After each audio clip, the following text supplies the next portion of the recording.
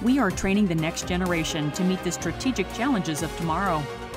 We are dedicated to understanding in order to act better.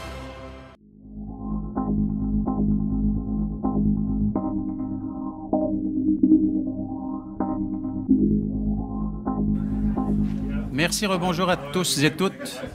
Nous allons reprendre. Thank you. Welcome back, everyone. We will resume. So welcome to the second panel, Cooperating with Our Rivals in a Post-Pandemic World. My name is Jonathan Paquin, professor at the Political Sciences Department of Laval University, also in charge of the first pillar of strategic analysis, of the Network for Strategic Analysis. And we have four speakers that will have something very interesting to tell us today. So allow me a few words of introduction for them, and you will find the full bio in the documents, in the material that you have. Before I do introduce them, please fill in this sheet with your personal information. You will find them on the tables, and take the time, please, to write legibly. We will be picking them up at the end of this panel. And there, I said it. So firstly, in order of speech, Zachary Paquin. He's a researcher in EU foreign policy at the Center for European Policy Studies in Brussels, also a non-resident research fellow at the Institute for Peace and Diplomacy in Toronto, as well as senior visiting fellow at the Global Policy Institute in London. Our second speaker is Srđan Vučetić, is an associate professor at the Graduate School of Public and International Affairs and co-director in the Canadian Defence and Security Network.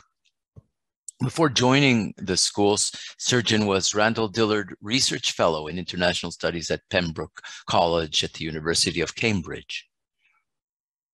And sitting next to him,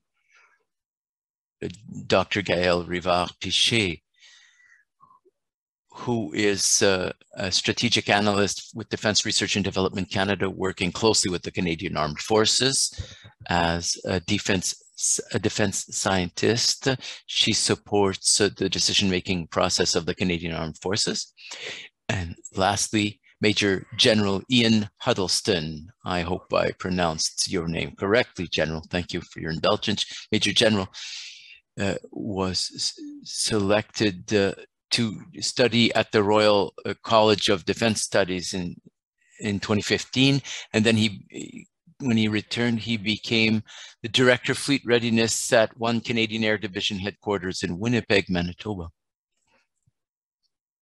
So we will proceed as we did this morning. I have a certain number of questions to put to our panelists, and they, of course, will answer in either French or English.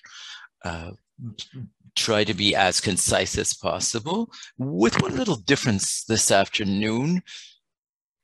Once our panelists will have answered the first question, they will be able to actually speak up and in agreement, disagreement, or comment of the other panelists' interventions as well. So hopefully it'll go well, and if it's war after the second question, there will be no longer this right of interruption. So in the post-pandemic world,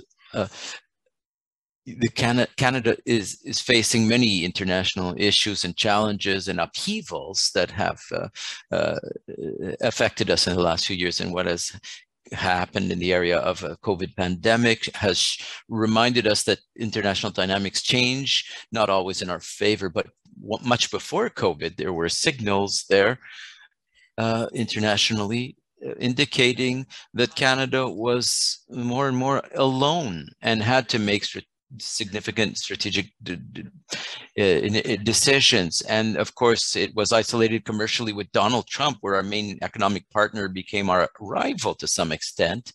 We can think of what he said about NATO, what Trump said about the NAFTA, the worst deal in the story of the United States. two pillars of our foreign policy. And then there was COVID and the whole business about masks. Trump administration had asked 3M to cease exporting N95 masks to Canada. And that's when we realized that it was more of a zero-sum game with our US partner. And then when Biden arrived, we felt things would change, perhaps a return to normal, and that has to be defined, of course. But economically, Joe Biden announced his colors all too clearly and continues the protectionistic policies of the Trump administration, but with a smile. And in parallel with this tense and complex partnership with the US, there's Russia and China, who are increasingly menacing. And if you read the papers these days, you are aware that what's happening at the Ukrainian border and around Taiwan in its air defense zone, these are determining conflicts. And our response will be key.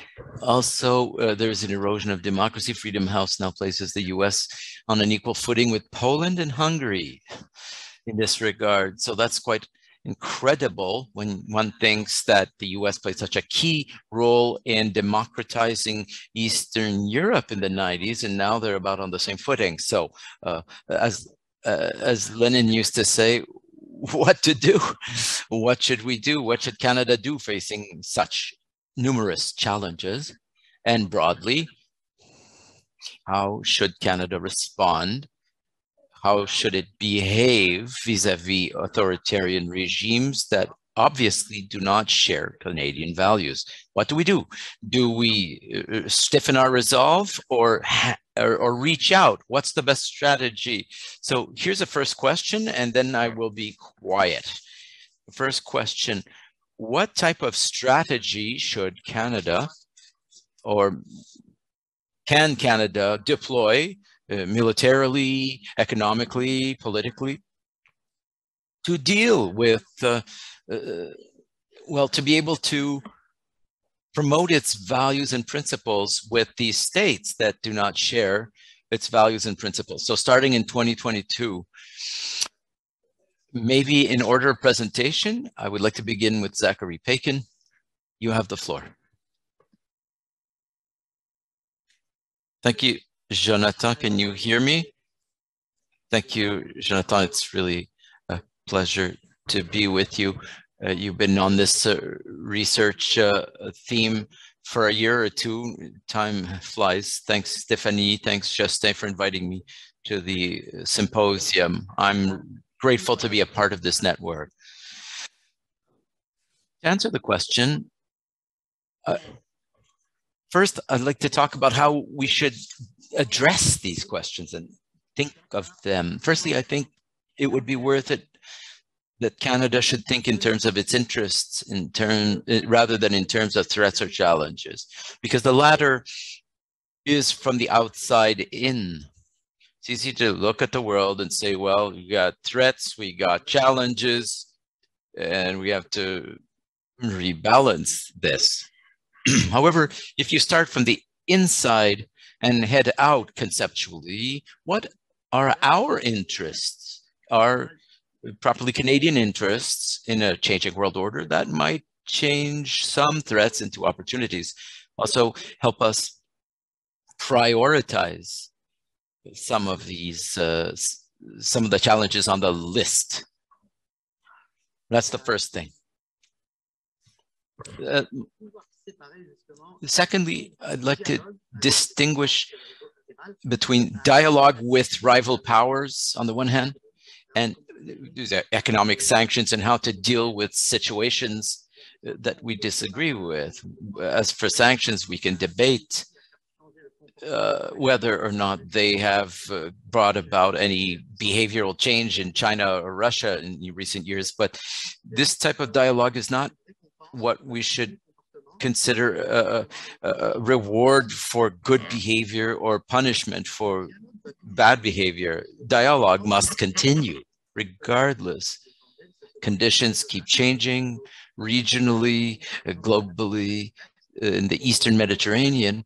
we see coalitions ever changing between Turkey, Egypt, Greece, and so on, Italy and France. Also, the configuration of the powers in that region compared to what it was a year or two ago is completely different. So if one ceases dialogue, one limits our opportunities to identify some opportunities for collaboration where we may have interests in common. So having said that, I'd like to set it aside, and I have a couple of things to deal with about with Russia and China in particular. Firstly, I think it's worth avoiding placing these two powers in the same basket. Yes, of course, they are both authoritarian powers. Russia is increasingly so, and they don't share our values, and we see them as being opposed to the international liberal order, whatever it means, but we can talk about that. And it's easy to divide the world in a binary fashion like that. But in reality, there are great differences between Russia and China, objectives, domestic systems, national systems, etc. But one has to take into account the special geography of Canada and its interests. Based on the geography, our interests will be different to theirs. Chinese is a growing power. Our economies are more integrated than ours is with Russia. So Canada's strategy inevitably will deal with them differently. It's easier to identify how a rising China poses a challenge for Canada than it is for Russia. In the case of Russia, we disagree obviously on how to deal with European security. That's 100% true. NATO is an important pillar of Canada's foreign policy as well. But in terms of our geography, Canada is not directly threatened by Russia. As well, in the Arctic, one could see that military capabilities of Russia are growing.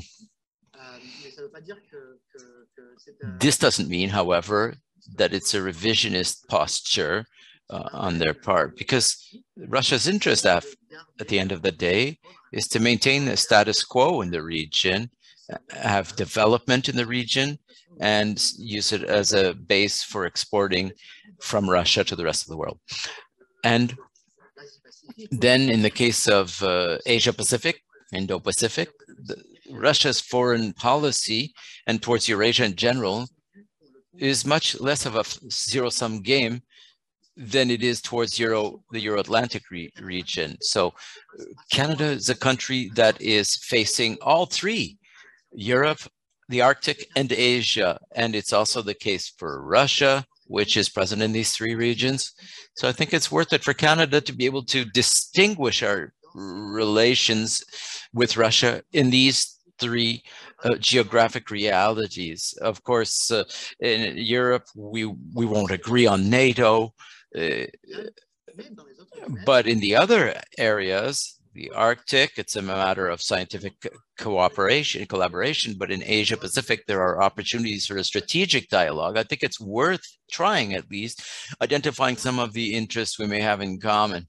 And lastly, for China, I think that, well, lots of pundits, even those who are not foreign affairs scholars, media people, etc., have been talking about the Quad and the economic embargo and the AU-KUS and the fact that Canada is not part of it, and as if the measure of success was being part of something that the US is part of. We have our own interests.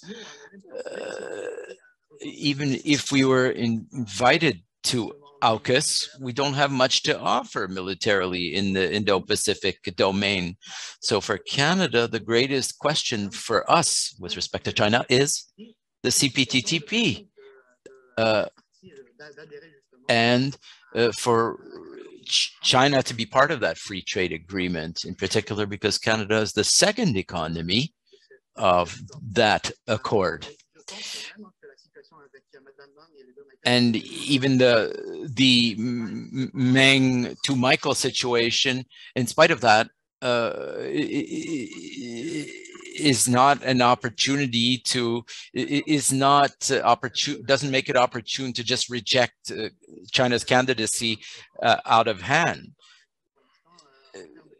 In economic terms, given the political difficulties and the protectionist difficulties that we now face in the US, it is worth it for Canada to position itself as a country that can bring forward its interests on this matter of the economy. How can we build a regional order in the Indo-Pacific domain that is inclusive, and certainly having certain common rules and standards is worth it. It's worth negotiating with a firm and resolute posture towards China, but nonetheless, we need to start thinking now on that. And if we don't, this will be a missed opportunity, I think. If China doesn't want to bring forth its economic reform to join the club, well, then that's one thing, but it's worth, I think, beginning this process. Japan would agree with that, and they would also wholeheartedly agree with having a certain dialogue with Russia, the region. Japan is usually aligned with the US, limiting its sanctions towards Russia and maintaining strategic dialogue. Japan is certainly a major partner for Canada in this region. We use the same vocabulary of free and open Indo-Pacific. So if we could position ourselves in the same way as Japan in the region and know how to work together to create this more inclusive order than in the vocab that one finds in Washington, I think it would be worth it for us, and it would advance our own position in the region where we've been absent for quite a long period of time. Sirjan, hello everyone. Firstly, I'm delighted to be here. I'd like to thank Stephanie and Justin for inviting me, and Jonathan for the introduction.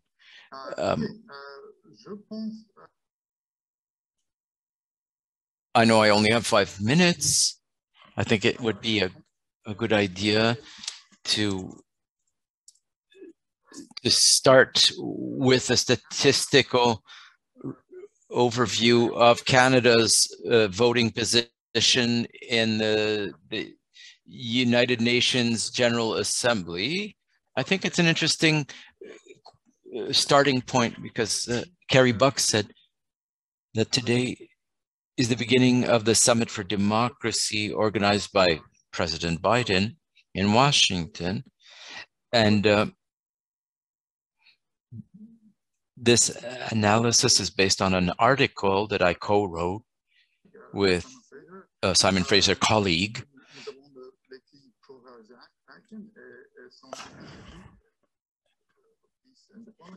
The Institute of Peace and Diplomacy is a little blog that we have.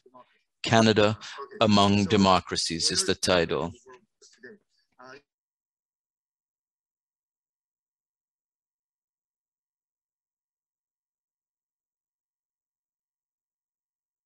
Institute for Peace and Diplomacy. I'll just say this quickly.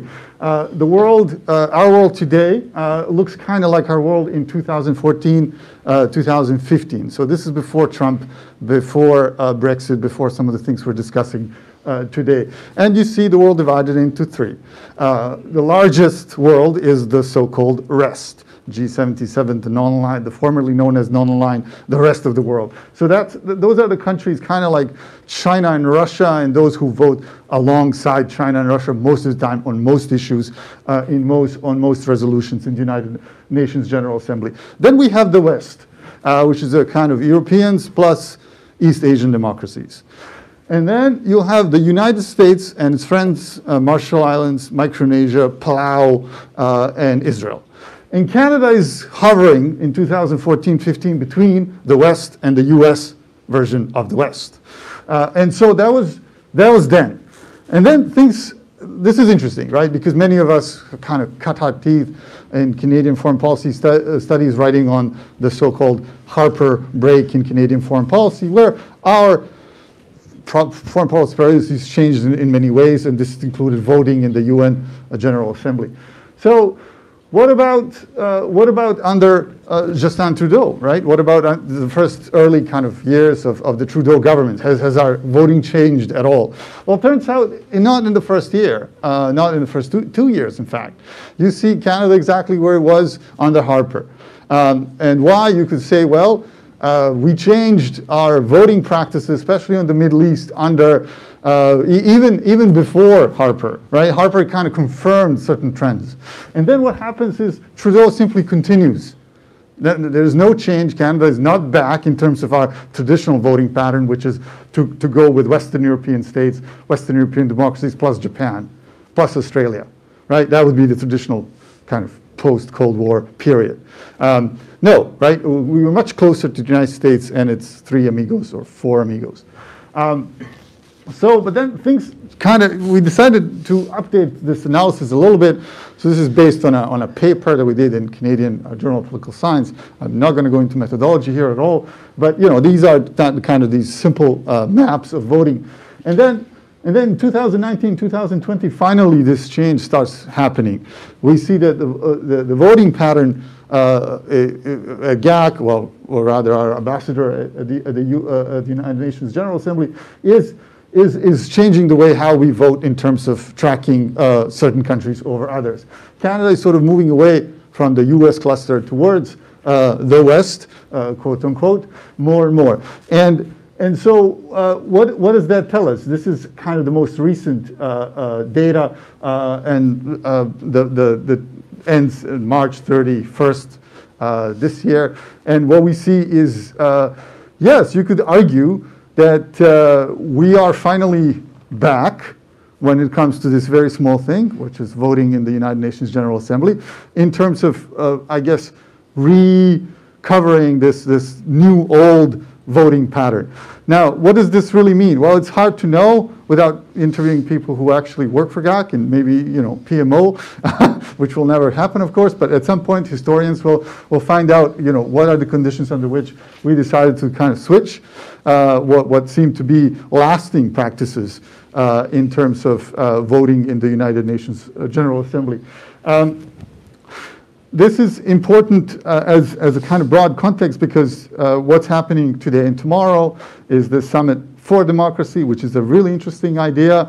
It's maybe 100 years old, and it went over. I mean, when the Biden-Harris ticket became public, and the campaign managers started to come up with the foreign policy visions, this was Biden's #1 idea when it comes to foreign policy. Let's do a summit of democracies. Then the managers say, well, maybe we shouldn't be talking about democracy right now, given what we've gone through with Trump. Then they changed off to for democracy, right?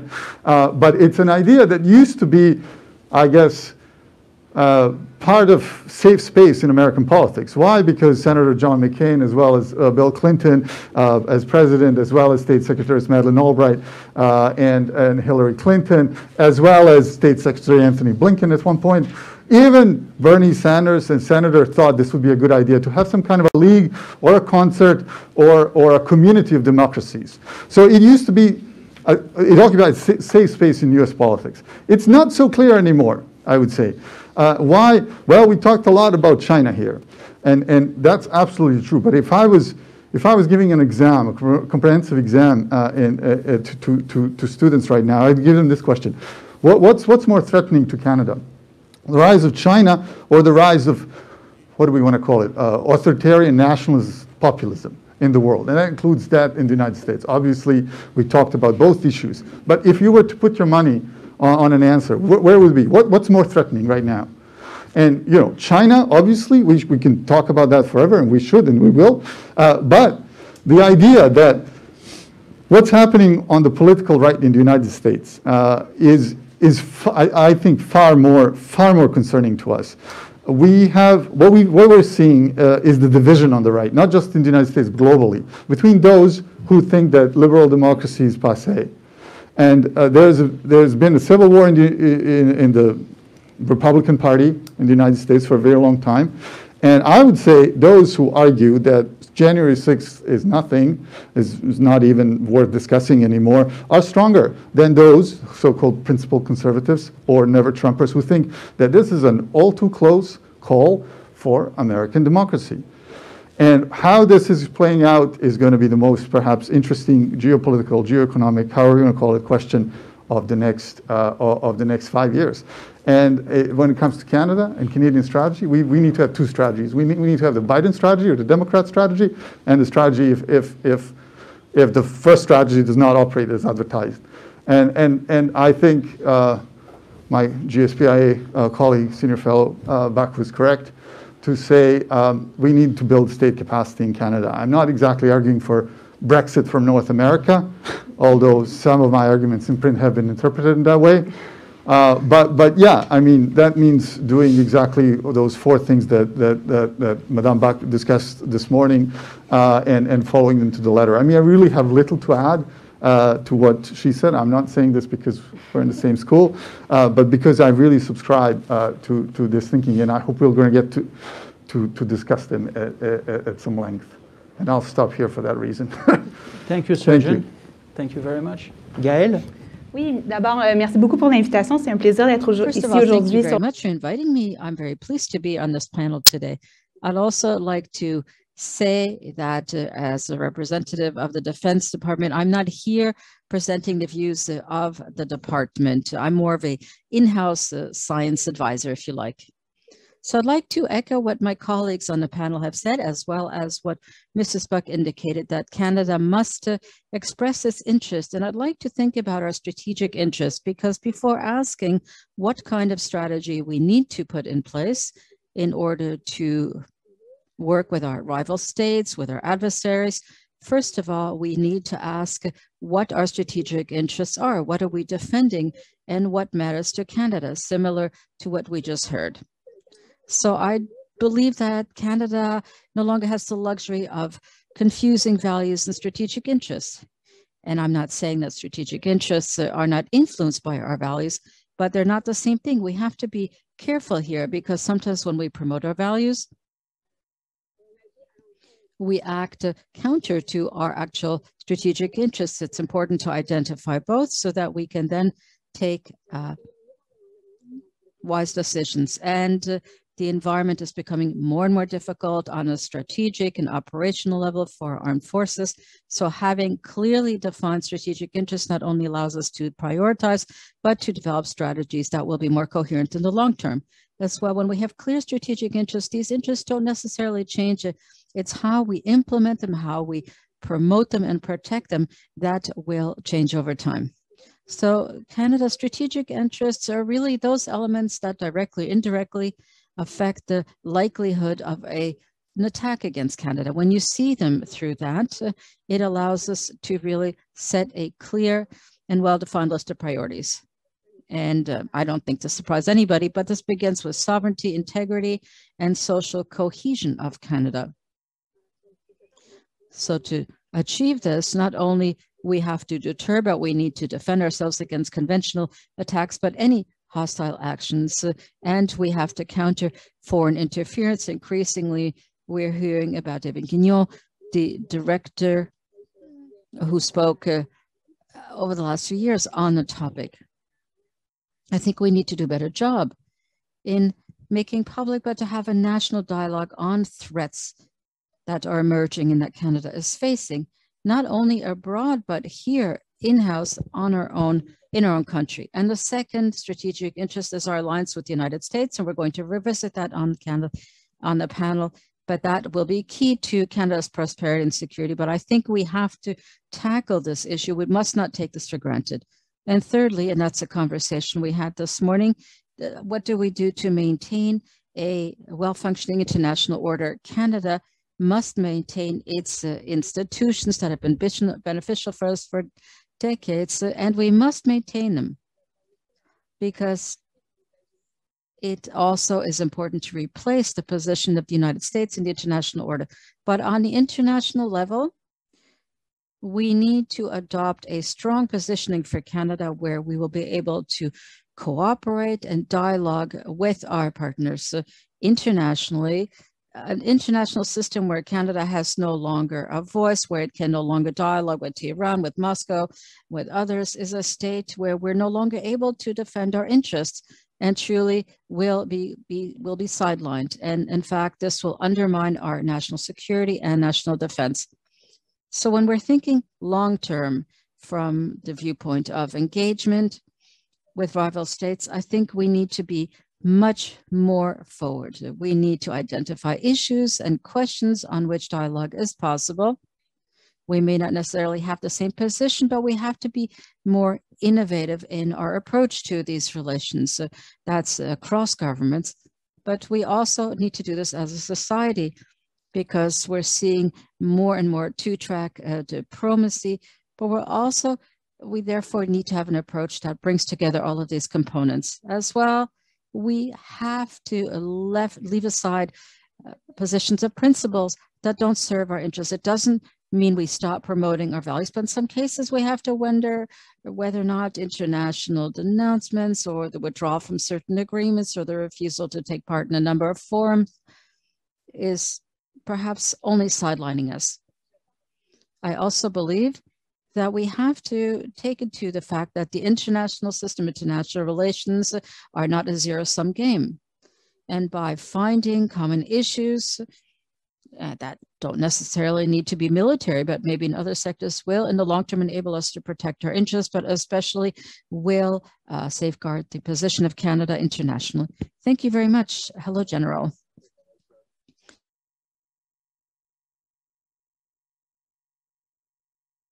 Quite expect that to have to compete with, but I'll first say if General Hainaut's watching, sir, please turn off your audio and disregard me, because I feel very humble speaking with you online. General Hainaut, one of our great chiefs of defense, as you know.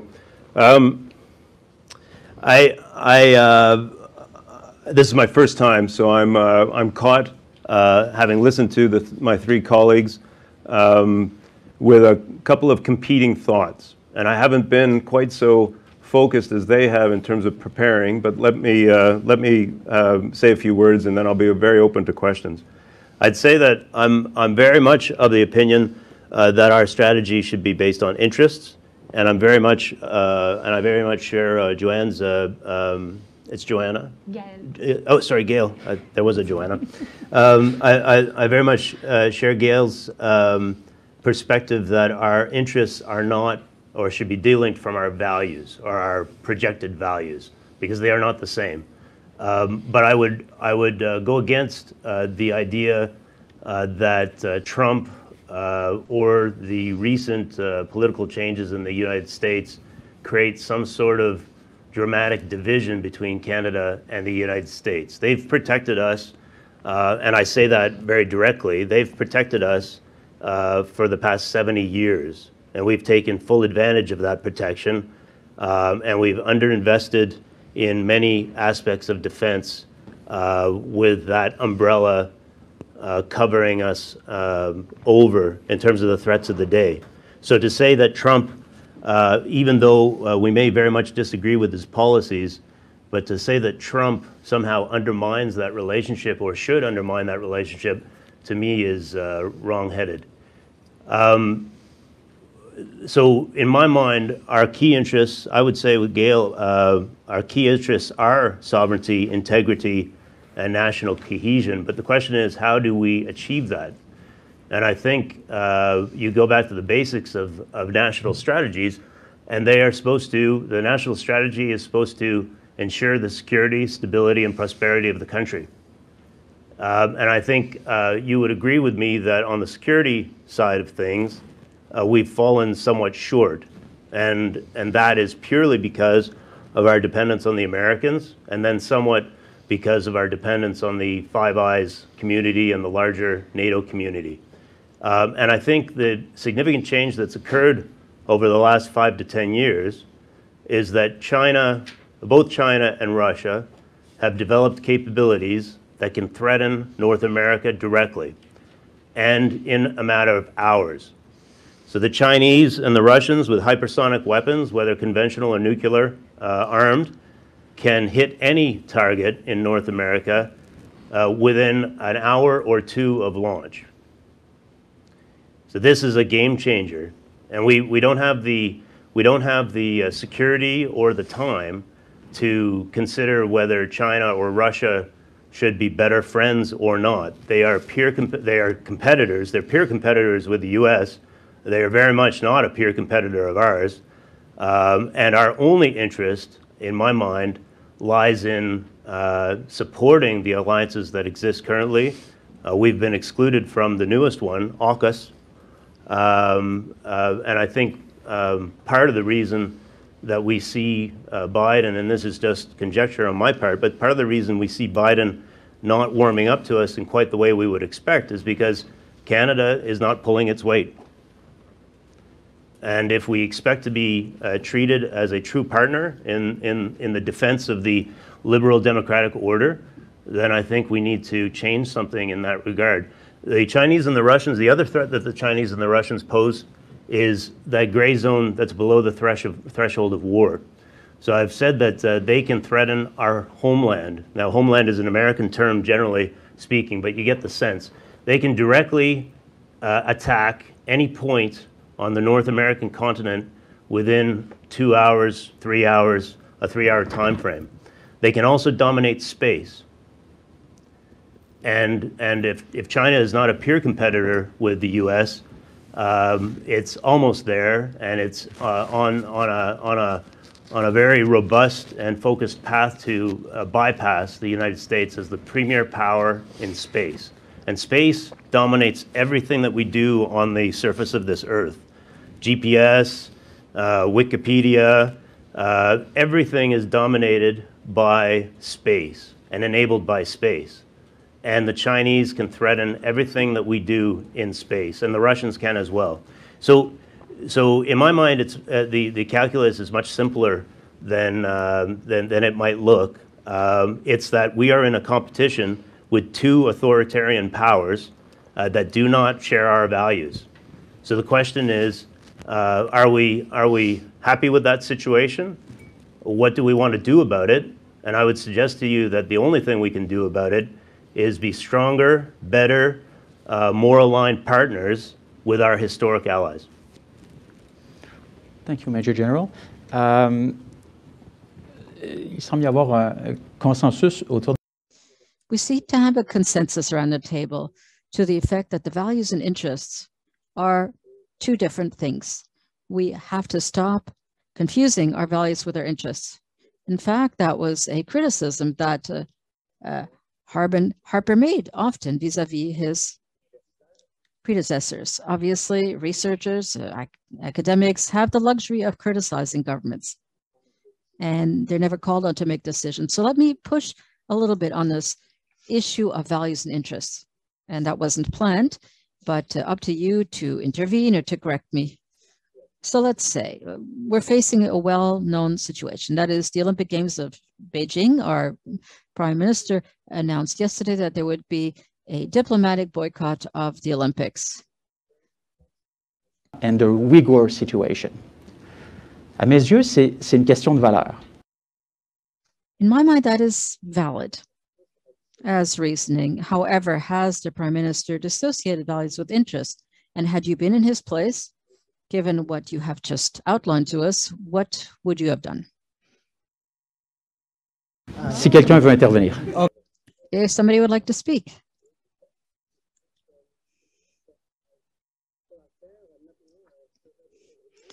Now in February, it will have been 8 years since the beginning of the Ukraine crisis, when Russia went into Ukraine, which occurred just a few months after the Olympic Games. And I believe that if at the time, then Mr. Hollande and Mr. Obama went there, if they had not undertaken a diplomatic boycott of Russia, which was unofficially the case. It wasn't officially announced as such. So if they had gone, I think they would have had the opportunity to have a meeting at the Olympic Village and then to come out and say is that we have a problem. There is a threat and there are events taking place in Ukraine for weeks now. So together, how can we find a solution to this? And I'm not saying that a crisis would not have occurred, but at the very least, they would have been able to better manage this. Now, 8 years later, we find ourselves in a similar situation where Russia is once again threatening Ukraine. And again, we know that the relations between China and Russia are closer. Again, there might be an opportunity for us. There's a chance that there might be a war on two levels. And I think the United States would not be able to win this because they don't have absolute power, world power. So it really is very local and relative. So what Russia can do or what China can do in Taiwan, it can be much quicker and they can have a much greater impact on the ground than what the United States could do. So personally, would I have conducted a diplomatic boycott? No, honestly, I think that's a missed opportunity to address the security issue in the southern China Sea. I don't know what's going to happen in the coming months, but I think we should not miss out on the opportunity of dialoguing. In any case, if this is a value for Canada, then we won't be there either. We can't simply say we will see our minister and so on, but let's all simply sit back and watch us on TV because it's very important to, after all, watch the hockey match. But if there are human rights abuses in China, we're not going to send anybody there to compete. So there's a bit of hypocrisy in this. So I don't know if I'll have an opportunity to answer something that somebody else mentioned, but I completely agree with Gail with the comments made. And I'd like to add something to the issue of the rules-based international order. I don't know if it's the international rules-based order or the existence of a order of that kind in Canada based on rules, because it's a good idea for us not to mix up the idea of having general rules with the fact that the United States is and has been the dominant power internationally for decades and is playing a very important role in designing these rules. So the question is which rules and the rules for whom? Because we've often seen that powers like Russia and China are not against the idea of having an international rules-based order, but the notion is whose rules and who's allowed to make up these rules. So China's current position is that they want to benefit from the same privileges and follow the example of the United States. They've been wanting to do this to become a major power. That is, China wants to be able to draft those rules for other states, and they'll follow the rules that China has played a role in playing. But it also wants to reserve itself the right to not to follow those rules from time to time, as we've seen in the United States, so when this serves its own interests. So I think this brings us back to the issue of how we see the current international order. And I think that we have addressed this a little bit in the previous session with Ambassador Kerry Buck. So are we going to confuse multilateralism and general rules with the international contemporary order? Are those the same things? Are the rules and multilateralism, are they just part of the international order? And there's the other side. For example, we have the relations between the major powers, this multipolarity in the management of the international order, the international community or system. So I think we need to keep these factors in mind. And again, a last point, I think the general has left. I was going to say something to him, so we'll do that after. Gail? Or Surgeon? I feel robbed. No, it's a great point. I think what Zach is saying is very important. I think few of us think that there's going to be some kind of renaissance of the liberal international order circa 2015. Those days are not coming back, right? So the question then, so what are we seeing? What are we faced with? One option is the Cold War. We use it as a metaphor a lot. Again, Madame Buck said, not your grandmother's Cold War. It's true, right? It's not as ideological as the Cold War was, and it's unlikely to be as ideological. But there's something there, right? There's a division going on. There's decoupling, even in international political economy, which we're not discussing today. We're all security kind of leaning folk. But you know, if we were to bring in a bunch of finance folks, economists, and so on, they'd be identifying things that kind of push us in the Cold War direction. And the other option is, of course, multipolarity, right? Which is probably more likely world in which we're going to be living in. I mean, this is the subject of the book Justin and Jonathan edited, to which I contributed happily a chapter, and that's really true, right? The American power is declining relatively to the rest. What does that mean for the Allies? Well, usually it means you're hedging your bets, to use another concept from IR theory.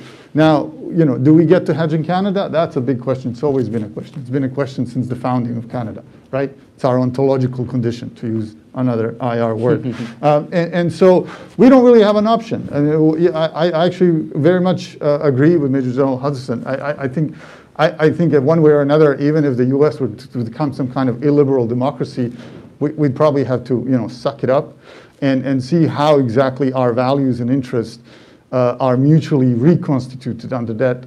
I think it would be extremely challenging, because I think you can't have one without the other. Living in a world in which our allies are led by more politic, pro-Trump or Trumpist politicians would I think fundamentally raise some questions about who we are, what we want to be in the world. So again, values and interests, and I think ethnocentric, racist appeals to the nation and nationalism we see them, they're simmering under the surface of every democracy in the world right now. Perhaps not in Canada. I think the commentariat in the country is correct to say we have a lot of reasons to be proud of at the current Summit for Democracy, because, we're not some of the invitees whose credentials are being questioned. Poland, the Philippines, Pakistan is invited. So that Canada is on the opposite end of that conversation, and that's great. But imagine a world in which it's okay to call countries such as the Philippines, I don't know, Serbia, democracies. Well, that changes. I think that changes the calculus. And I think investing in state capacity, and by that I mean totally investing in defense, I'm not a pacifist, is the right thing to do. I mean, it's just basic insurance. Whatever the strategy is, we need to invest more, and not just in defense, but whole of government. And of course, if I was on the left, I'd say whole of planet approach. But that's not what we're talking about, right? Whole of government is probably the right thing to say. Just quickly about the Five Eyes. Absolutely, it's the most functional intelligence pact in history. But what's happened to the Five Eyes in the last, I would say 5 years, but maybe we can make an academic argument and say it's been going on for a very long time, is the diplomatization of this intelligence alliance. It's also become a human rights alliance. So when the United States and the UK and then Australia say we're boycotting, Canada is going to follow, and New Zealand is next. I'm making a prediction. So I'll stop there. Gaëlle? Pour moi, la décision en fait, qui a été prise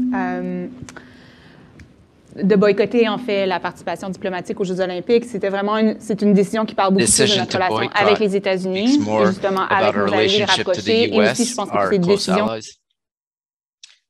and was appreciated domestically when we consider the prevailing public opinion about China after the Two Michaels affair.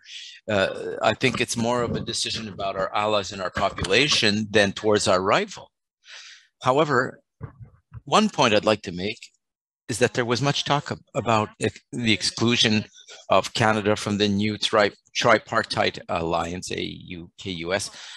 One of the reasons why we need strategic interests is to prioritize. From the standpoint of planning defense, we can't do everything all the time. We don't have the resources to do that. Canada cannot be everywhere promoting this and that. And that's the idea of having strategic priorities. The tripartite alliance is focused on the Pacific region. And for Canada, that's not necessarily where our strategic interests are the most keenly threatened. Yes, we're on the outside of an alliance that includes key partners, but it's not in a region where our Canadian strategic interests were so important to promote. If it had been in the Arctic, then Canada would have been a key player. But in the Pacific, considering our limits, the other priorities and places where we're engaged, I don't think that we can open militarily on a fourth region without major consequences on our forces that are already pressed to meet our commitments elsewhere. For the Prime Minister, certainly. I think on a personal level, and it ties back to what I see as China's use of the games. China's using the games to showcase itself within the rules-based international order. And from a military perspective, I see them sitting very much outside the rules-based international order.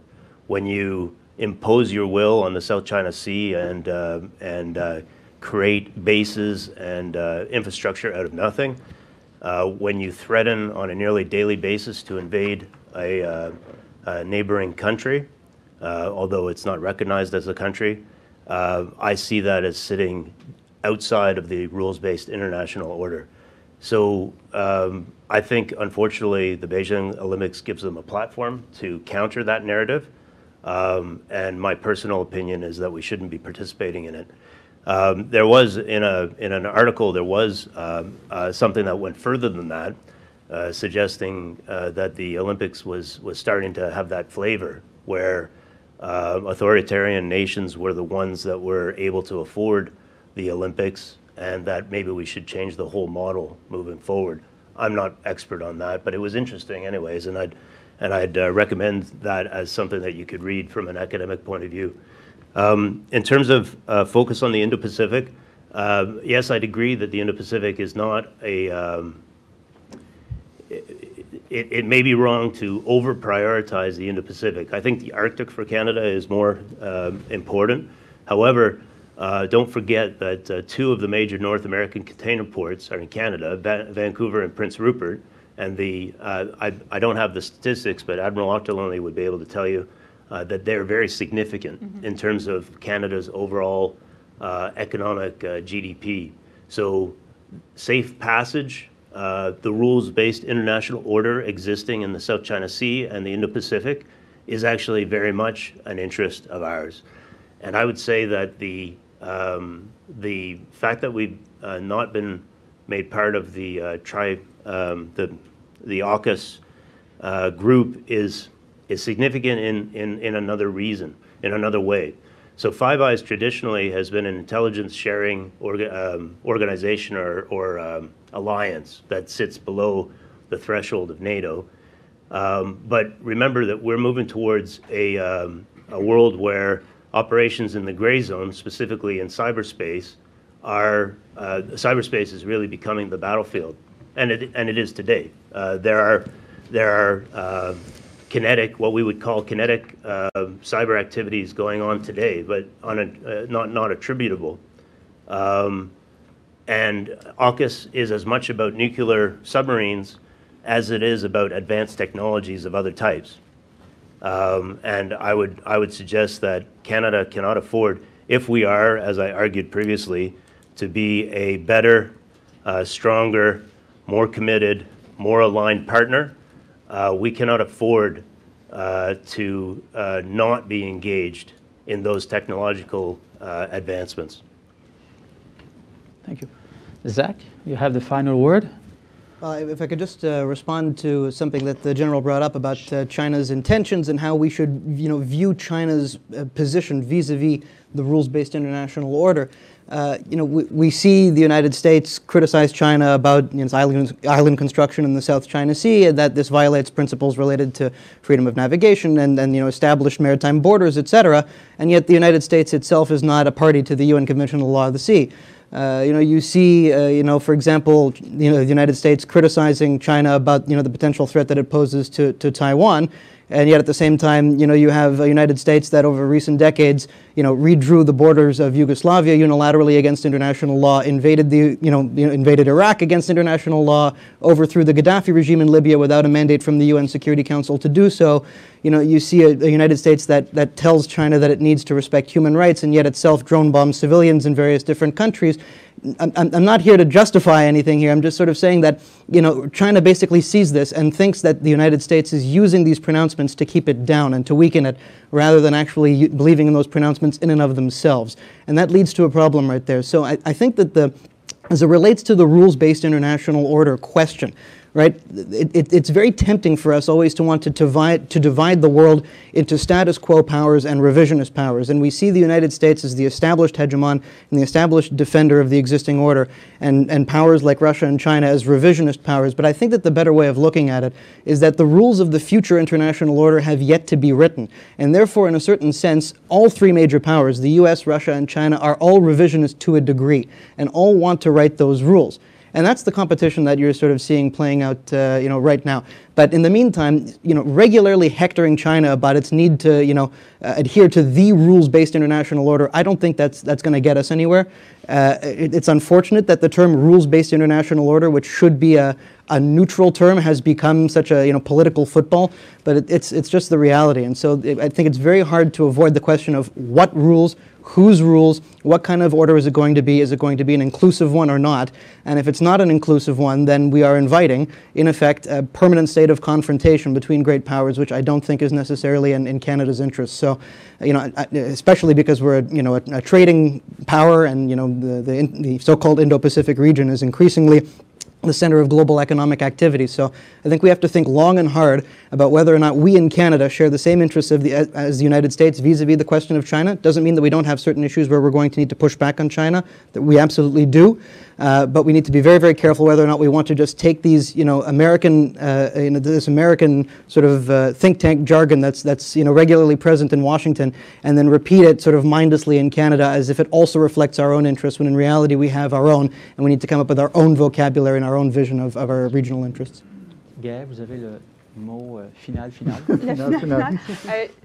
The final word is yours. Referring to Carrie Buck's presentation, I think we will have more and more forum shopping internationally, and that will also apply in defense relations and alliances. And this is my prediction. We will have alliances that are less set in stone and vary more. If for Canada it's important to be part, and I agree with you, to the tripartite alliance, but we have to have something to bring to the table, since we're not having a national conversation on our capacity in the area of nuclear submarines capability. So what can we bring to this alliance? And we should have that conversation nationally, because our operational environment is changing rapidly.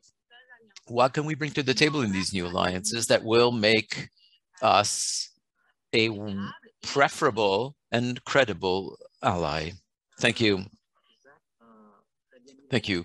Zach set the table wonderfully a few minutes ago. For the second question of the day, our second topic is the following: strategic or autonomy. Should Canada increase its autonomy? How much does it have from the United States? It's difficult to talk about Canadian foreign policy without addressing the United States, main economic, strategic partner, commercial partner. And under Trump in particular, we had a bit of a psychological shock here. We realized that US democracy, that of this ally that's so important to us, was in mutation, transforming, and that a Trumpist in the White House in 2025 is not an impossibility at all. Before I put the question to you, I'd like to review a little story that had an impact on me. 2 or 3 years ago, I did a study on members of the Congress on their knowledge of Canada, and I was able to meet some Trumpists. One of them did not have kind words for Canada, and I said, unfortunately, yes, but we have a special relationship. And he said, you should apply to become the 51st state of the United States of America. Canada and China are two sovereign countries. I don't see why it would be different for Canada. So ça c'est une discussion. J'en ai eu d'autres. So c'est vrai que c'est anecdotique. I had others. It's anecdotal, but it certainly slightly changed my perception of reality. And this is where I want to bring you. We're used to thinking with the United States. I'm a bit provocative, and I ask my students, are we a sovereign country? Somebody says, yes, it's the Statute of Westminster 1931. I said, great, but the Canada is systematically aligned with the US on everything. The studies show this. When we never talk about foreign policy in electoral debates, we talk about provincial matters. Do we have a foreign policy? Do we behave like a fully sovereign country or a semi-sovereign country? So this is where I'd like to bring you. Does Canada have the means to behave autonomously without the United States, or at the very least, to have more strategic space without systematically turning towards the United States to obtain its approval? In the order, same as previous, please limit your responses to 5 minutes. Zach.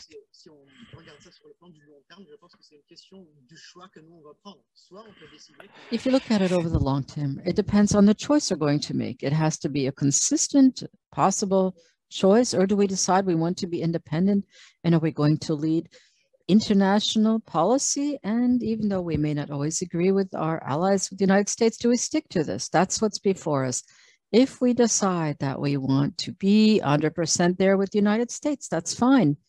But if we decide that let's not try to do everything at once, that's what we need to decide.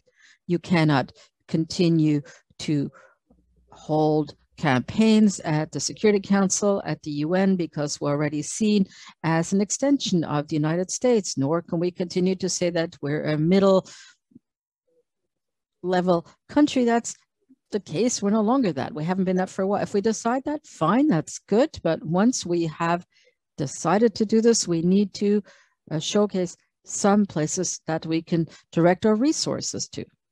And then if you look at the long term, we were to decide that it is in our interest right now to develop an intellectual, strategic culture that is independent Canada. That is also good, but we truly need to make a choice. And I also believe that this decision must be developed by taking into account not only the resources, but the power of Canada. And this discourse that we often hear in Canada, which is really focused on the inside, where the national identity of Canada, that is not really able to advance Canada's international interests internationally, that cannot continue. We are in a world that is increasingly multipolar, so regional issues are becoming increasingly important, because if to that you add the situation that we have a mutually assured destruction system among the major powers, the ones who can use their military power are the regional ones, and they are becoming more and more influential. Consider Iran, and there are a number of players there as well. So we in Canada, we don't have a region at all, so we cannot really say that we're a regional power where we can apply all of our resources to a specific region, nor are we a middle power either, because we have our diplomacy, international aid, and all that has changed this. So I believe that this decision, either being independent or being on our own, must be taken. I don't know when, but honestly, the first thing that we must do to ensure that we can make this decision is to assure that political parties in Canada can at the very least agree on these major issues that are what are the interests of Canada. We don't see this.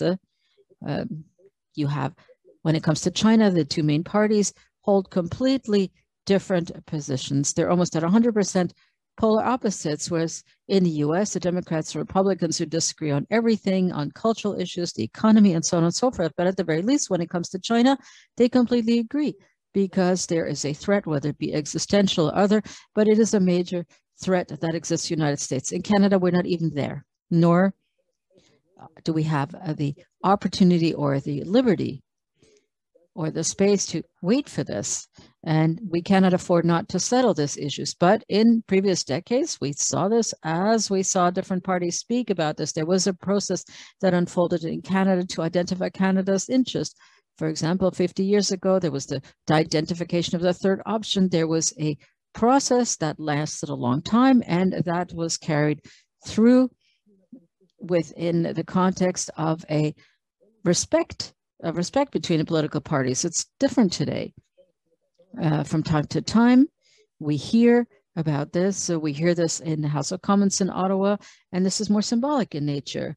We have the opposition parties that are starting to criticize the government for symbolic reasons and without thinking through the consequences that this may have on Canada nationally. So we really cannot afford to not think this through at this point. So, sorry, again, I'll be speaking English. What Zach was saying about Canada being a regional power without a region, I think is one of the old saws of Canadian foreign policy and Canada as such. I think the response you received, Jonathan, about joining the United States, well, ever since we've had public opinion polling in this country, there's 8 to 10% people who say, yeah, that might be a good idea. So let's say that this is, I don't know, 60%. The U.S. would say no. Congress would never allow Canada to become part of the United States because, Bernie Sanders would be the president. And that would be a problem for a lot of Americans, most of them, in fact. And so I think here, I fail to see how, if there's a problem in investing in the country, thinking keeping all the scenarios open. So the scenario in which we have actual decoupling with China, the breaking of the whole supply chains and everything. Let's not just ignore China the way we ignore the Soviet Union. So that's probably an extreme version. It's not going to happen now. I think I agree with those who have argued that some vestiges of liberal international order remain. They're going to remain for a little while longer, and that's a good thing for us. Everyone's argued that's been a net benefit to Canada, and no one's going to argue otherwise, unless you're on the far left or on the far right. But thinking about scenarios, that's what strategy does. That's good strategizing. We don't currently have one. Cynics would say, well, in Canada we don't do strategy. But that's not true. I mean, we certainly the state apparatus does, the military does. There's so many institutions that do and do it really well. The question is, do citizen voters, can they catch up? Can they follow? Well, earlier we talked about security literacy, why this is becoming so important, right? What is cybersecurity, right? Does this mean the government should have a common cybersecurity strategy? Federal government, not just, parts of it. No, coherent security strategy at the level of federal government. Well, we are getting there. Now, whole of government, right? Now the citizens, I mean, it has to be kind of both wide and deep. This security literacy, and that this can hurt us, and part of that literacy is thinking about options in a world in which the United States is behaving erratically or radically, as it did under Trump. I'm maybe not optimistic. I don't know. Most of my household is American. We talk about these things every day, and it's the prospects are generally bleak. Why? Well, because the stronger political party in the United States right now has decided that the best way to win power politically is to play with fire, and they're going to keep doing it for the foreseeable future. Thank you. Yeah. Je pense que I think that our alliance with the United Nations is one of our key strategic interests. I don't think it's an either-or situation. You're not either a client state or independent. But I think we need to be more pragmatic. I think the Trump presidency was a major wake-up call for our country and our government. We can no longer simply wait for Americans to support us on everything at all times. There's another major wake-up call, was no doubt the DeMichael case with the arrest of Megwanzu, and who was then extradited to the United States. And that was the beginning of this very unfortunate situation. So once again, I think we need to recalibrate that relations, but we have to look at the benefits and how can we reposition interest? What do we draw from this relation? What do we need? Why do we need this? And do we always have to be hand in hand with the United States on all issues? I don't think so. I think that we have more leeway than we think. I think we have more freedom than we think. And what we've also learned from the Trump presidency is that when at the high level of the executive, things don't work out between the PM and the president, the work between the departments in the United States and ours are well established. It's there, we can work. So military collaboration continues. We have cooperation that's been well established for years, and that allows for a certain amount of stability in a time of crisis and a certain amount of security. But we must not fall behind it. We must continue to be credible. We have to invest in our capabilities that are both important for the United States and for us, and they serve both our countries' interests. We had the discussion about continental divestment and investment. These become extremely important points, and I think it's something that we were once again and time again criticized for. Yes, we were criticized under Trump, but previously as well. So once again, we need to see where our priorities lie. What do we invest in to establish that relation, to make sure that it is sustainable and that it will also be able to overcome a further time of crisis. But over the past 5 years, I think this has led us to think about the fact that we need to diversify allies. We shouldn't put all our eggs in the same basket. We can't wait for the United States to always defend our interests, and to not do that, we need to establish strategic partnerships with other states whose interests we share. And it's similar to economic relations. We don't necessarily see that just from a military strategic point of view, but we need to have these alliances and allow us to really overcome crisis times, or when we find ourselves in a situation where we don't necessarily see eye to eye with Washington.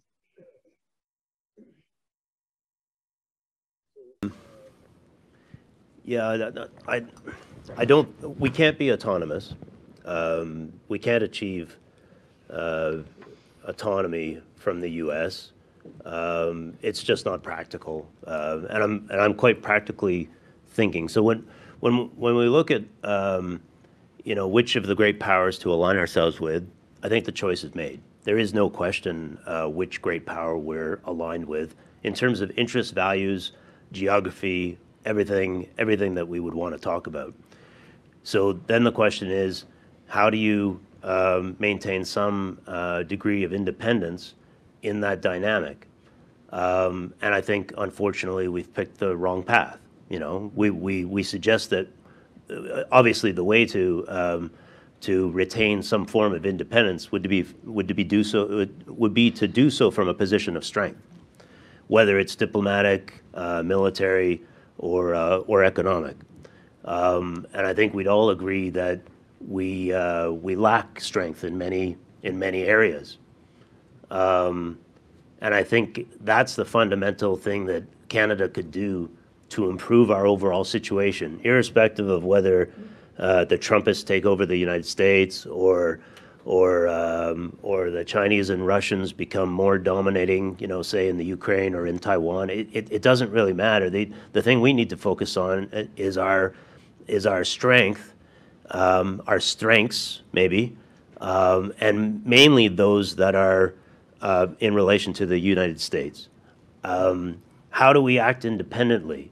You know, we need to focus on NORAD, as you've suggested. We have some technologies that are Canadian that we could invest in that would contribute significantly to continental defense, both in terms of, mainly in terms of domain awareness. And yet, in the current dynamic, it's the Americans that are pushing to invest in these technologies. It's the Americans that are pushing to install these technologies on our territory and theirs. And I just suggest that we're a little bit behind. And we are having very good and very positive discussions about continental defense and where it needs to move. But I think that's where we could walk the walk, if you will. And we could have real strength as a partner in that alliance, and then potentially also you know, gain strength and gain influence over some of the things that we don't like about the direction or the choices that the Americans make. You can't do that from a position of weakness. And I think, unfortunately, we've ceded that ground for too long, and that we're well behind in any sort of effort to make up that ground. I think it needs to be a key focus, a key strategic focus. And I thought about what you said about our recent election. And again, I'm not political by design. However, I was quite disappointed that foreign affairs and security, remember the Monk debate was canceled. I was quite concerned and disappointed that that didn't raise more concern across Canadian public. You know, we're very inward looking, and I think it's to our detriment. Merci. Je pense que Zach voulait rebondir. Thank you. I think Zach wanted to bounce back on that. I'm not suggesting that there is a world that exists in which Canada is not an ally of the United States. I'm saying we have two options. Either we decide we have a foreign policy or we don't. That's what I'm trying to say here, right? So, you know, if we don't, that's perfectly fine, but we have to accept that there are trade-offs. And one of those trade-offs is we have to stop thinking of ourselves as a middle power and stop wasting resources on diplomatic campaigns and the like. We could still defend in that situation, in that scenario, you know, very rigorously our independence on trade policy, for example. It's just we wouldn't have a foreign policy, right? Now, if we choose to decide that we have a foreign policy, you know, then yes, we're still an ally of the United States. It just means that on diplomatic issues, we're not always aligned all the time. It's not a question of being aligned with Russia and China or the United States. We're always going to have the United States as our most important partner. The question is, do we submit our interests entirely to those of the United States and view other powers exclusively as a threat? Or rather, do we acknowledge that there are challenges with rival powers, but nonetheless we try to find a way to incorporate them into the existing international order and acknowledge that there's no solution to the question of international order or international organization without dealing with them. For example, the question of climate change, many other questions, right? If we worsen our relationship with China on many fronts, including on the security front, it may make cooperation on climate change much more difficult because the economic competition is going to be a part of it, and it's going to make concessions on those issues a lot more complicated as well.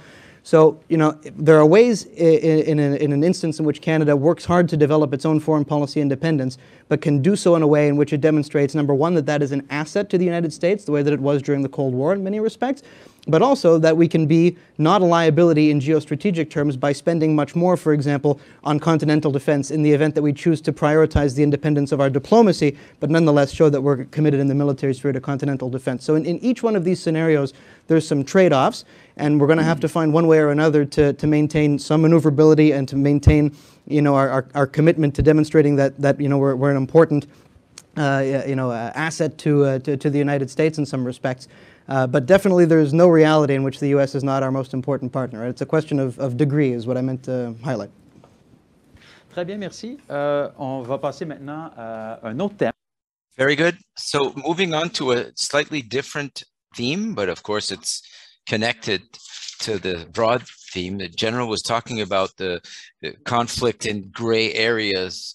We're talking about this more and more, hybrid conflicts. So for the Taiwan issue, many observers, for example, believe that if China were to make a move to try to to win back this reticent province, it would be done differently, notably cutting off electricity through cyber attacks, trying to create chaos within Taiwanese society to destabilize it, to bring out friction and tension within that society. Is Canada ready to face this type of conflict in the 21st century? How can we adapt to this evolution? Also, do the Canadian forces have the means to be a significant player? Zach, you have General, you have the floor first. So your last point, does the CAF have the capability of responding to a cyber threat or a cyber actor? It's early days. So we have capabilities, and some of them are niche capabilities, and we have knowledge in this space, and we're very much interested in improving our capabilities. But I would say that we're well behind some of our allies, and in particular, we're well behind our competitors. We're behind in terms of the capabilities, not only, but we're also behind in terms of our willingness to act. In terms of offensive cyber operations, in particular, our regulatory structure impedes us, as you would expect a democratic regulatory structure to do. It impedes us where an authoritarian regime has no such impediments. And so we've got a real hill to climb with our allies in this space. And actually, funnily enough, space is another one of those areas where we have a very similar problem, in that the competitors, our competitors, can work inside what's called our OODA loop. So it's a fighter term from the Vietnam era. But it's basically they can get within our decision cycle, and they can stay within our decision cycle. And that means they can attack us and undermine us almost at will. And that's a very significant problem. And I think that Canada will have to, and is, focusing in on this problem, but frankly, it's early days, and we don't have solid answers or truly a solid plan way ahead. We have capabilities, but we need a lot more investment. And I'm not talking investment necessarily of finances, but investment of thinking, investment of time, and then also investment of resources in order to address this growing threat. Pour bâtir justement sur ce que le général disait. Just to build on what the general was saying, when we talk about hybrid warfare and gray area, or below the threshold warfare, that's my preferred term. So not real conflict theater, but hostile measures to our interests. I think it's important to recognize that our competitors are ahead in their capabilities, but they're not facing the same constraints as we are in terms of authorities, policies, and deployment measures. So what they're doing is based on the authoritarian nature of the regime. How do we use the same tactics without losing our democracy, our democratic nature? And that raises all kinds of dilemmas for a democracy. How do we ensure accountability and transparency of these capabilities in a security and operational environment where the threat is sometimes imminent, and sometimes we don't know that we're under threat? And it raises all kinds of questions. It's more than about training people, developing new tactics or acquiring new technologies. I think it's cross-cutting in government and institution. We also talk about a new area of operation. Again, we're behind on our rivals. We should talk about cross-domain attacks, aiming and targeting different Canadian interests at the same time across domains. Sometimes we won't even know that it's a hostile activity against our sovereign interests. Because of that, we have to keep an approach through the Canadian Armed Forces, but also pan-Canadian, working with domestic partners, the other national security agencies, but also other departments that don't necessarily play a role in security. I'm thinking of foreign investment abroad. It's even more difficult looking at Canada because we have several levels of government and stakeholders, and to understand, I think that article, the Arctic is a good example because our presence is not as clearly established as in the South. Our awareness capability is not as developed, and that's why we invest with NORAD and in continental defense, but also there are several vulnerabilities, our historical contentious relations with the northern populations, the lack of infrastructure, our difficulty to respond to emergencies in the area, make it so that the north is more vulnerable to attacks that could have serious implications for the rest of the country. So when we talk about gray area conflict, we really have to start thinking in a more holistic way and be a lot more innovative in our approach. If we look at them strictly from a tactical standpoint, I think we've lost it already. So I think we have to be able to see beyond and change our approaches. That's a hard thing to do because for decades now, we've been dominating with our allies the operational environment. Now we're in a situation where in the gray world, we don't know when we're threatened, when we're targeted, and how we can respond or defend against such attacks.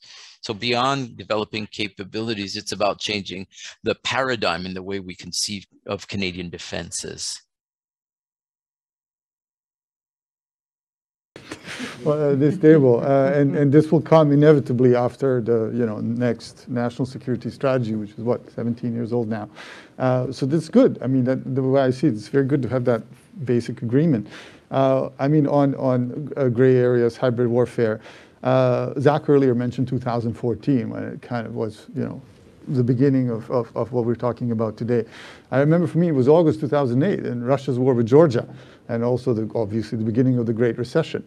I mean, that gave us a preview of what was coming. Already then, it became clear to some that this love affair with a so-called liberal or rules-based international order may not last forever. I mean, not a profound kind of insight, but still, we can date it back to 2008. On cyber, I mean, I keep saying about, we could work on a cyber strategy here in Canada. Why? Well, it affects everything in security terms, but also in terms of industry. I mean, this pencil is subject to a multi-tier supply chain. I mean, this ball pen, even a pencil, if I was holding a pencil in 1958, I'd still be saying this is a multi-tier supply chain product. Imagine a weapon system, any weapon system. The F-35, for example. So, since some of us in this room have written on this quite a bit. I mean, right now, we are looking at a review in the United States of such things, right? A fighter jet, a warship, whatever you want to call it. And all of it, all that is being produced now and in the future has to be subject to something called CMMC, Cyber Maturity Model Certification. The US has passed this. Now the DoD expects every company that's part of its global supply chain to be CMMC certified, right? I mean, or worthy. That's probably something that we're going to start adopting. Why? Well, because we have a single North American defense base. We've had it since 1958. Australia and the UK, the members of AUKUS, they joined officially in 2017. We've been, officially part of the, national, North American industrial base since 58 or 1942 or however you want to date it. We've been doing this for a very long time. This is coming, whether we like it or not.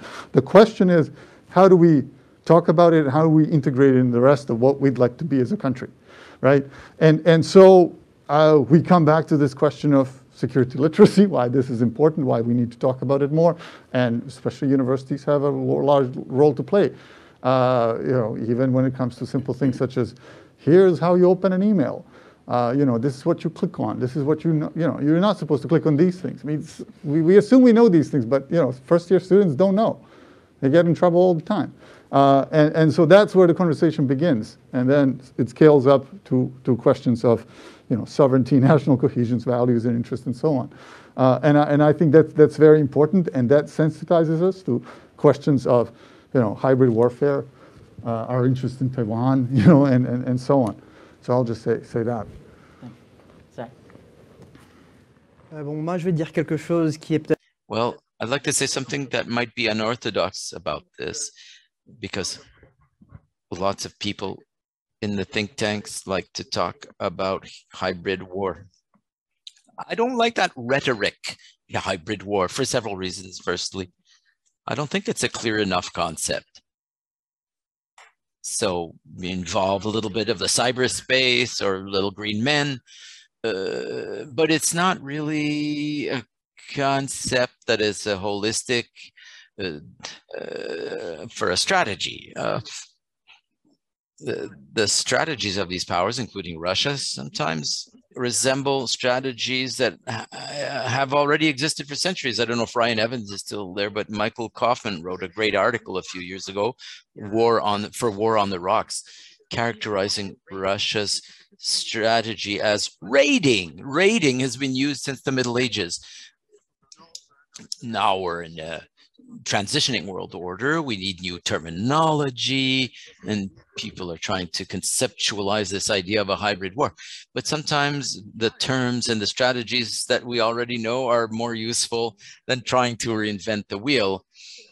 That's my first thought. Secondly, hybrid warfare comes from Russian terminology. That's something that Putin was saying long before we started saying it in the West. He was saying that when the West was criticizing them about policies, politics, or human rights, or when the West was using economic pressure on the US, that was a hybrid war against Russia. And in repeating this terminology, and now we're using it, we're sort of using Russian propaganda without being aware of it. So I wanted to say that. Thirdly, when we use this rhetoric, it's, even though we're in a period of peace, it's as if we were in perpetual war. It's a hybrid war. It's an unending war, specifically, precisely. And it's dangerous because it creates a logic, a dynamic within. We continue to rebalance towards a growing threat. And then it's a zero-sum game with other powers. And I don't think it's by accident now that we're on the verge of a war with China and Russia at the same time, 8 years after the beginning of this type of rhetoric in the West of hybrid wars. It's not a good idea to just repeat that over and over, to say that we're in an ongoing war, even when we're not. And lastly, I think it's worth thinking about the terminology in the particular case of Canada. As I said earlier, it's very commonplace for Canada to import terminology from the US or Europe, and then we repeat it and we start saying, what are we going to do about this, that, hybrid wars, and so on. But Canada is not that important a country to be a target of hybrid attacks from other major powers. Yes, we have challenges, but let's not imagine, and that's a problem we have in Canada. Canada's back. Don't know if you read Adam Chatnick's recent blog. He said Canada is not so important, that its announcements of its comings and goings actually matter on the world stage. So geographically, we're pretty far from those other theaters. We need not fear little green men and so on. Not really. And even if we came to be targeted by Russia for elections, both major parties are anti-Russia. more or less. In China, there's one party that's trying to have a balanced position towards China, and the other, the Conservative Party, is much more virulent, hawkish towards China. That's something else.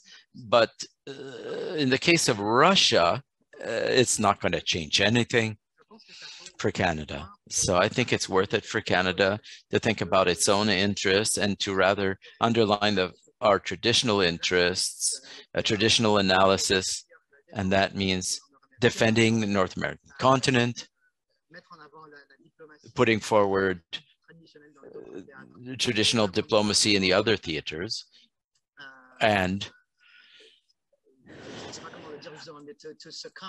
not succumb to other terminologies that are not necessarily aligned with our own interests.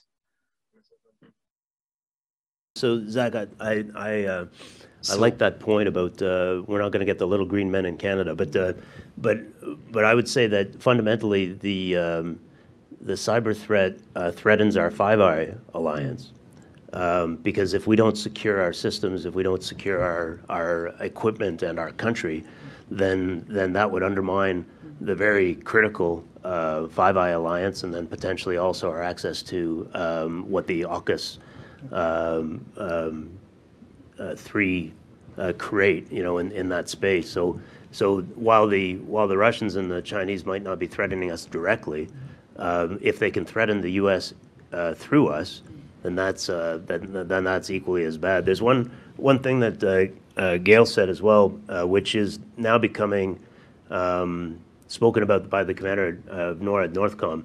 And it's this idea that in this world of operations in the gray space, that we have to think about things as a country much more in a much more integrated fashion.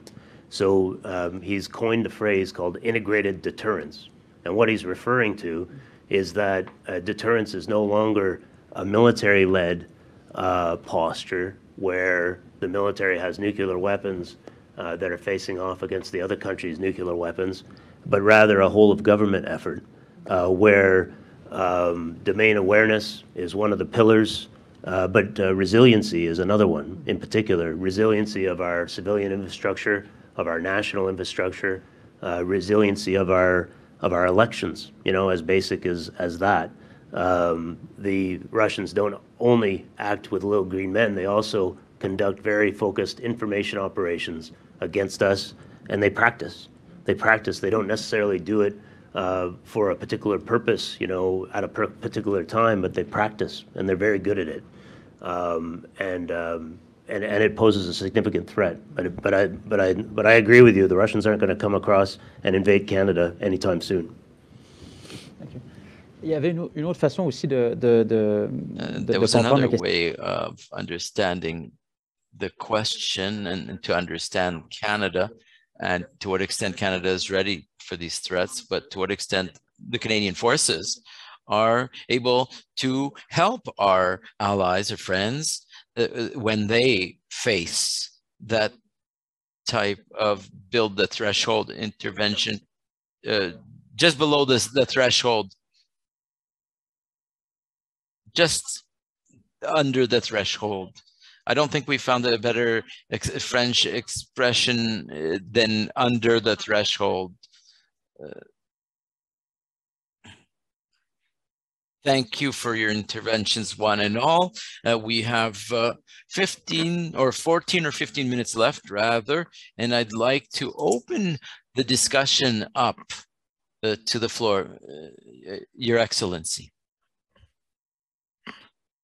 Thank you. Can you hear me? Yes. Because you guys focus on security, and I haven't done that my whole career, and therefore look at the great powers, and of course we're smaller than the US, thanks. We are. But in the world, we have a hell of a lot of weight, and we have a hell of a lot of weight, partially because we're so close to the US, people listen to us, but because we're separate and different from them. So we have to stop being so Canadian.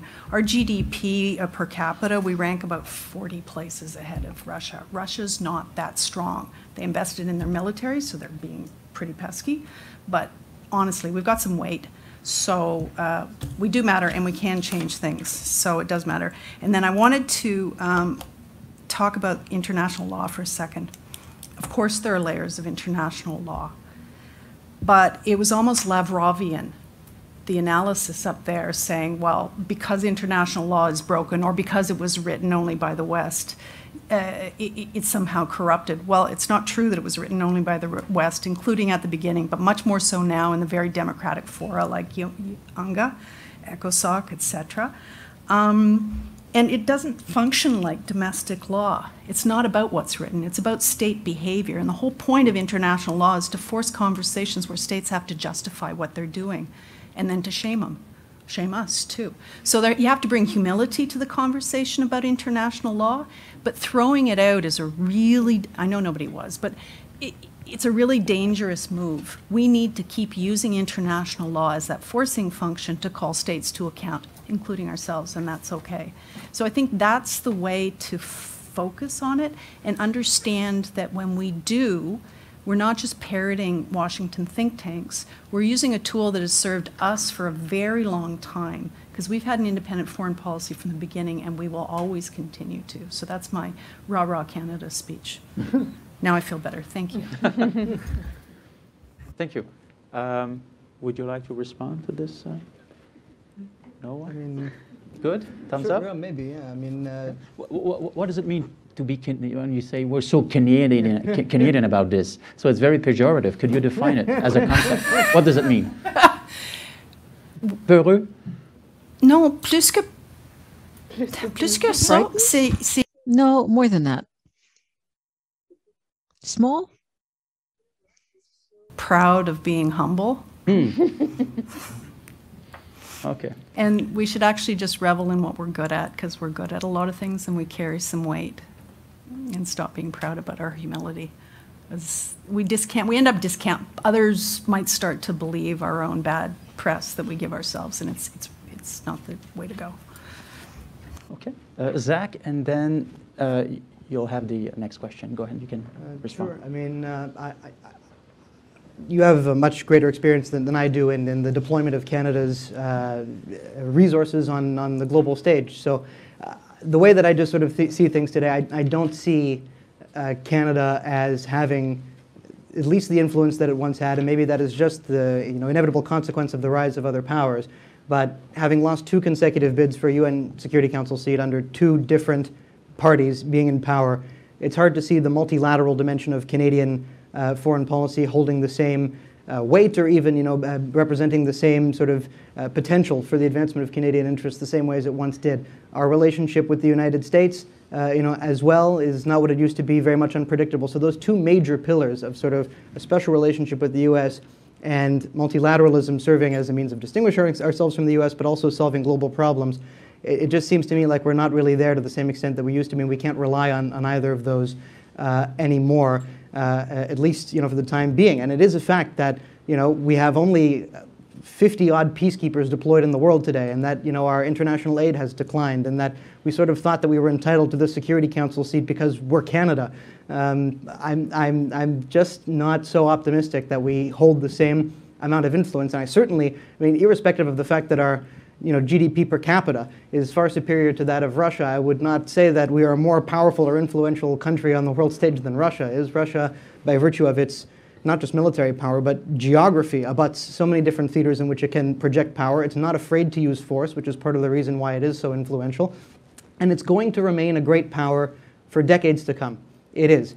I know we like to think of Russia as a declining power. We don't have to listen to what they have to say anymore. They're basically just going to go away, or maybe when Putin's gone, they're just going to join the West and embrace our values. That's not true. Russia is going to remain Russia. It's going to remain different from Europe. It's going to, even though it's to a certain extent a part of Europe, it's going to remain different from the West. It's going to remain a perennial challenge. And I know we all want to pivot to China and put China first and focus exclusively, on China. But Russia's going to be there, and Russia wants to be heard, and Russia wants to be, sitting at the table and playing a role in determining whose rules, are shaping the international order.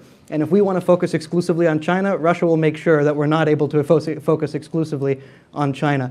And that's the final point that I'll make on the question of international law, et cetera, versus the rules-based order. We hear all the time in the West this notion of we need to defend the rules-based order. And again, I support this notion in general of a rules-based order. I'm sure that whatever emerges from the current contestation of great powers will be, in some respect, a rules-based order. In fact, by definition, every order is to a certain extent based on some sort of rules, some sort of predictability. The question is what kind of rules, whose rules, etc. But the reason why we in the West say all the time we need to defend the rules-based order is because it's a deliberately vague term. If we said we all need to defend international law, well then it would be very easy for the Russians and the Chinese and others to point to all the times that we violated international law, which we have. Canada less than the United States, but nonetheless. So we obfuscate things by saying the rules-based international order, which makes it easier for rival powers to claim that basically this term is a term that we use to as a political football, basically to whack other powers with. Anyways, I'll leave it at that. There we go. I don't know if, by the way, if the comment was directed at me about sort of Lavrovian analysis, but I did do my PhD thesis on Russian foreign policy, and these are my views. They're not Russian views. So I just wanted to get that out there, that I'm not parroting Russian talking points here, just to be clear. Thank you. Il y avait une question de Rorom Chantal. Chantal? Can everybody hear me? Thank you very much to this panel. Many interesting points have been raised. My approach is that Canada should avoid using certain terms in language that we use in the United States. For example, under Donald Trump, there was a Secretary of State who said that the greatest threat for the United States and American allies is the fact that we're facing the possibility that the world will be led by a white world power. So obviously there is racism here. So that is, we can only be governed by a Caucasian power. So that's one thing. And secondly, there's a lot of propaganda. In the 1970s, for instance, Richard Nixon recognized and established relations with Mao's China. It was some 75 million people who died under Mao. So this China was less aggressive than it is today, but today, that's hard to say, but today there is a debate underway in the United States, and by John Husheimer, for example, and they're saying that the United States today should reach an agreement with Putin's Russia. And why is that? To act as a counterweight to China. And if you look at the EU's behavior as well, I think there Canada could also act, because even before Biden, the EU had decided to go forward and to reach a global agreement on investments with China, even though Joe Biden's administration had asked us to wait.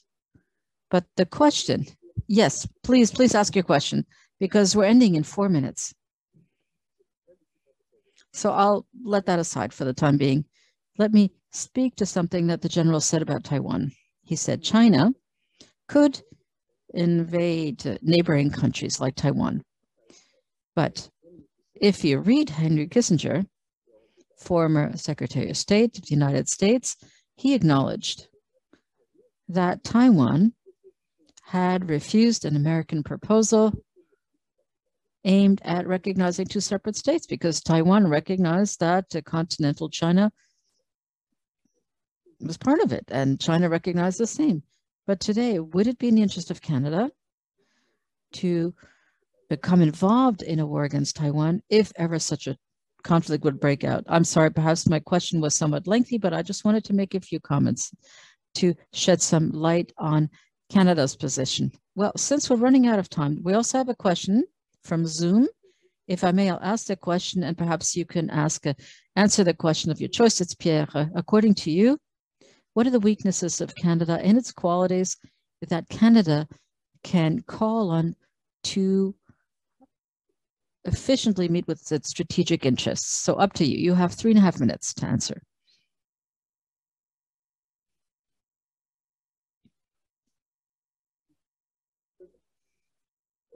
Surgeon? Well, I'm going to attempt to answer the question just posed.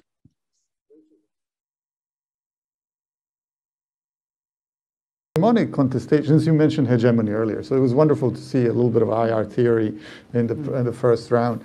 Hegemony, the way we use it in IR, it's leadership of an order. And so it's never complete, it's always a process. What we're seeing now, I would say, are two hegemonic contestations that are mutually reinforcing. So one is the Cold War stuff, we talked about that earlier. And that's between and among states. That's how we at least understand it in IR theory. But then there's another one that's across and within states and nations, and this has to do with political and ideological struggle for what should constitute the good life in a given community, right? And so for the first time ever, probably, you have someone in the Trump administration. Her name was Karen Skinner. She was the director, deputy director in the policy planning division of the State Department. She said, you know, this is new. We've had hegemonic transitions in the past between states and empires, but this one involves a country that's not majority white. It's not Caucasian, right? This has been said for a very long time in IR, but just not publicly. And this is the first time someone said it publicly. It was in the Trump administration. And I think she's African American, if I'm not mistaken. And so this, you know, I think, I don't know if she kept her job for very long after that, but it was seen as a very problematic thing. And, you know, everyone wrote an op-ed saying, we can't have, you know, this language in diplomacy or official representations or anything like that. And here in Canada, we had something very similar. In January 2019, when the news of the two Michaels became news, the kidnapping of two Michaels became news, the ambassador, Chinese ambassador in Canada, Lu Shai, said the same thing in the Hill Times, published it, and said Canada suffers from, you know, excessive white supremacy. The way you understand international law is a white supremacist understanding of international law. When was the last time an ambassador said that in any context in you know, modern diplomacy? Never. And I remember talking to two experienced China hands at GAC, and they said, you know, this is a translation issue. No, it wasn't. It was part of what became later warrior diplomacy, right? So you have forces in Washington and in Beijing who are very interested in using this kind of language, which we see as terribly undiplomatic. But it is the way to stoke the fire of the culture war, which is the mechanism of keeping yourself in power or winning power. And this is part of the hegemonic contestation that we should be having a discussion about. This is becoming the technology of rule for some people in some institutions and some forces. Sorry. Thank you, Surgeon. We have to end this panel. It's 3:55, unless you can respond in 15 seconds or less. I would just say something about Taiwan.